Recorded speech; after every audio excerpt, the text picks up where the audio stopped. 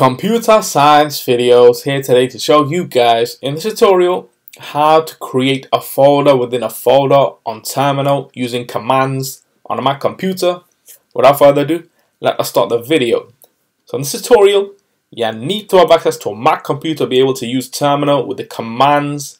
So we can now start the tutorial. We can now go all the way down to the dock, go to Launchpad, search for the application terminal, which should be built into the Mac computer itself. If not, you can download. However, let's just click on enter to launch the application, launch the terminal. Let's just increase the size of the terminal window itself. And now let's just clear on screen,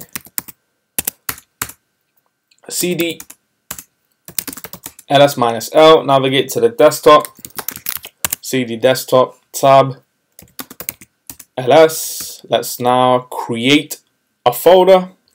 Before we do that, we can decrease the size of the terminal window to see what we are working with and what will be made on screen. So we can do make directory hello, click on enter. We can then change directory into the hello folder, ls.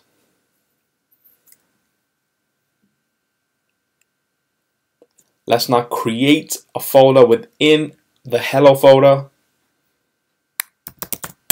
Make directory hello1, and that folder itself has now been created. If we go back one, ls-l, and there we see hello on screen. Let's now clear everything on screen. CD ls CD desktop hello hello1, and now if we just move something from the desktop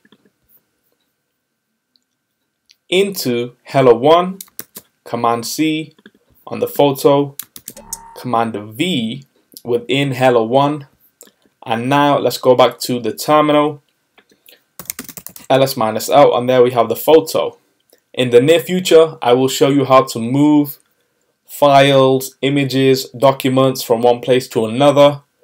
And so what we can do is change directory again. And so we can now quit terminal. And so that's it for this video. I'll see you guys in the next tutorial. Thanks for now. Thank you for making it towards the end of the video. Be sure to subscribe to my channel, Computer Science Videos. Be sure to check out the previous video on screen now, or you can ideally click on the playlist and watch all the journey for computer science videos from the start until now.